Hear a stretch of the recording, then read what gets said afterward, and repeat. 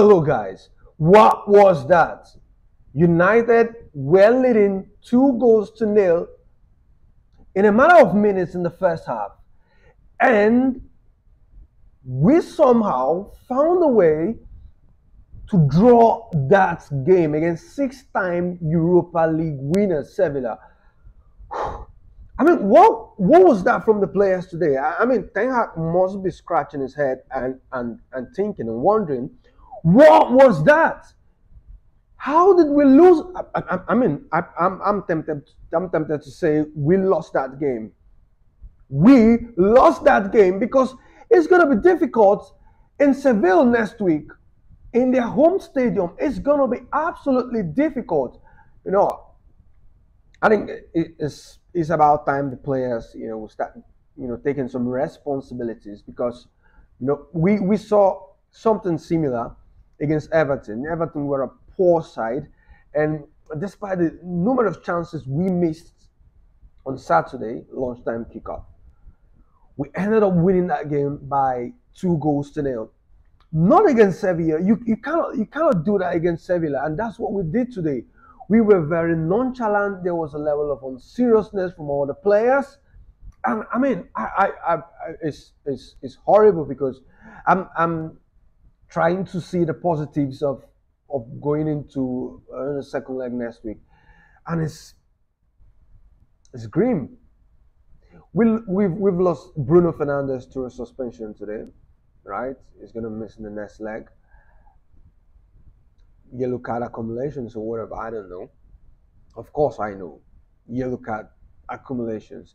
But Lisandro Martinez, who's been one of our better performances, in our team, is out injured.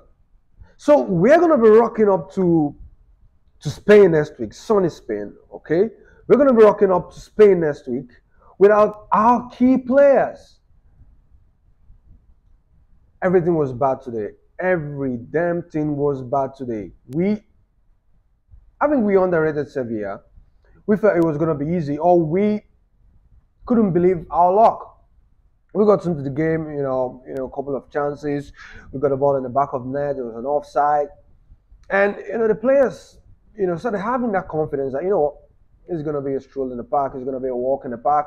We're going to beat Sevilla. Sevilla were rubbish in the first half, I'm going to say. But when you don't put away your chances in a game such as this, in a game with this magnitude, you're always going to be punished. And that's what happened today. We were punished by Sevilla. We had chances to kill that game. Even in the second half, we had chances to kill that game. And we kept on misplacing the passes. And when Anthony struck the bar, and a couple of minutes, we saw a triple change by Erik ten Hag. I knew that game was gone, because if Anthony had put that chance in and it was 3-0, maybe, just maybe, we would have found a way to win the game. But we didn't score that chance.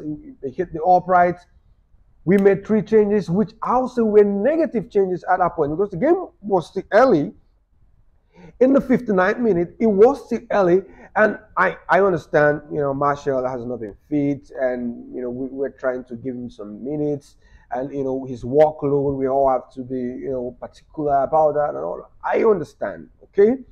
But the other changes, I mean, Elanga hasn't had the best of, 10 months to thereabout. He's been out of the team, he's been out of form, and Elanga found a way to, he was on the pitch and he couldn't do nothing. He didn't affect the game. He was basically just strolling. He was horrible. And Valvegos, the less said about Valvegos, the better. I mean, he's going to be done with us, right? At the end of, the summer, we're going to be shipping him back to Burnley. I mean, credit to the guy. He's a hard-working lad. He runs for the team. Wherever the manager wants to put him, he's always available. I mean, kudos to you, Valvegos. But you're not a Man United quality player, and I'm sorry about that, Valvegos. But you have the opportunity to put this game to bed. I mean, you had it. It was right in front of you, and then you give the ball back to Malacia, who's not scored a goal for Man United. We're looking for a goal. Find a way to score. We saw Anthony Martial. I mean, that's the only positive we had today. Anthony Martial. I mean, he ran that game from start to when he left the pitch. He was our best player. All right, he was our best player, and a couple of players today need to hang their heads in shame. I mean, I don't like criticizing players, but it's about time our players took a huge amount of the blame. I'm sick and tired of people always saying the manager is bad, he made bad decisions and all that. I mean, we've had a poor result, and there's gonna be a lot of overreactions. Some may be justified, some maybe not justified. But we're gonna have this kind of reactions when we get a poor result like this. But I think we can let the manager off the hook. He's coached a 5-0 game today. Man United players who listen to Eric Ten Hag, who listen to the Gaffer, and go on that pitch in our home stadium, should be winning that game 5-0. We were on top of Sevilla. They couldn't get anything right. They were struggling. They were abysmal in the first half. And in the second half, we just, the game was just given to them on a platter. They didn't struggle for it. They didn't hustle for it. Not at all. We gave everything to Sevilla. And, it's a shame. It's a shame because we've got a tight schedule with a couple of key players missing. Marcus Rashford is missing. Luke Shaw, the manager isn't too sure on when he's coming back, but I heard he's going to be missing 2 or 3 games. But in games like this, you see the reason why we need to, go deep and hard in the summer to buy a couple of players. The earlier the takeover is over and we have a new owner, the better for everyone, because we're sick and we're tired of the whole, what's going to happen in the summer, because games like this tells a lot about our squad. Games like this, you feel that we didn't have the guys on the bench who could come in and change the game for us. I mean, Christian Eriksen is back from injury, superb player. He's going to take some time to get to speed. And I think it was the same with Casemiro today, who was off his game. I mean, he made a couple of wayward passes, but I'm going to forgive him for that. He's been suspended, and the 3 times Casemiro has been in the team after a long absence. The first time when he came to the club, and the Gaffer was giving him some minutes here and there, for him to get his match fitness and all that. And he was struggling, and he got into his rhythm, and he was our best player. And after the suspension, when he came back, the first suspension he had against Leeds, against Crystal Palace, I beg your pardon, he had some difficulties gelling into the team. And I think it was very evident today because he was way off it. I mean, we know Casemiro's quality, top guy, but he was off it today. And I'm going to forgive him, and also Christian Eriksen. But every other player, bar Anthony Martial and Marcel Sabitzer, I mean, Anthony had a good game, but the rest of the players, woeful. When I mean woeful, the fullbacks today, the manager came with a plan where we're going to play inverted fullbacks with Aaron Wan-Bissaka and Tyrone Malacia, in the midfield positions, and narrow with the centre backs. And they just listened to the Gaffer in the first 25 minutes and threw everything out of the window. We struggled to get dominance. We were poor. We were poor, absolutely poor. And where do we go from here? Where do we go from here? Where do we go from here? Up next on Sunday, we're off to the City ground against Nottingham Forest, who are fighting to stay in the league. And we've not had the best of lucks away from home. It's going to be a tough,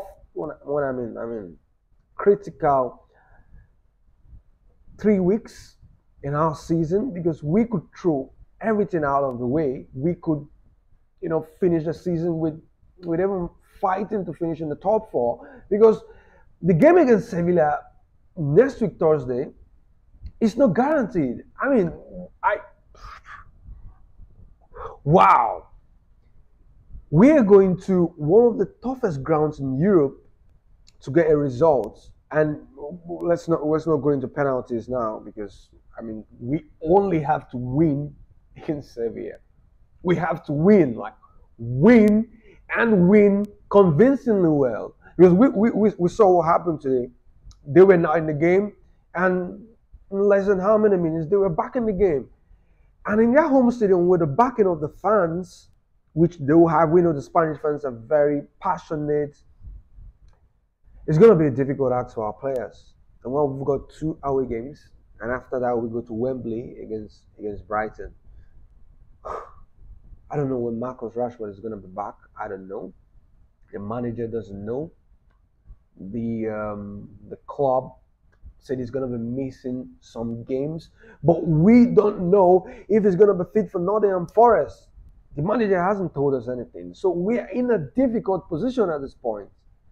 We've lost Lisandro Martinez today. He was running, moving out with the ball, and a very harmless, tackle. He wasn't tackled by anyone. He got injured, and if history will serve us right, injuries like that are always severe, are always bad, and I don't know. It's difficult for us at this point, and the only thing I can say is this: we just have to keep the faith and hope for the better, and also hope for the best. Because if you talk to Eric Ten Hag today, if you speak to him, away from the cameras and ask him, what do you think is going to happen in the next 2 weeks? And he'll be like, I have no idea. Because looking at our performance today, where we were on top of our Spanish oppositions and threw the game away into the wind, like we blew it away, it's going to be tough. It's going to be tough next week in the Ramon Sanchez P1 Stadium in Seville, and it's going to be difficult. I know for sure it's going to be difficult, and we just have to be hopeful. They are the guys who play, while we are the ones who watch and support. So we have to hope for the best, because our season cannot go into tatters. Our season cannot go into the drain. No, we cannot allow that happen. Come on, United players. We have to, go next week, against Sevilla and win the game, and win it convincingly well. All right. So you let me know what you think. What went wrong? Did the manager make a couple of weird substitutions? Do you think the substitutions affected us in the game? Let us know in the comments, and we will get back to you. I mean, it's been a pleasure, having the post-match reaction, of the post-match analysis of the game. And I remain Sebastian, and it's been an absolute pleasure hanging out with you guys. So drop your comments in the box, and we'll get back to you. And don't forget to like our page, subscribe. You could send it to your friends, and we will appreciate that, from the deepest part of our hearts. So, keep it locked. We'll be back on Sunday for the match day, which is against Nottingham Forest, another difficult game. But glory Man United, I'm expecting us to, get that 3 points and, move up the table. So do have yourself a great evening and enjoy your night. Goodbye.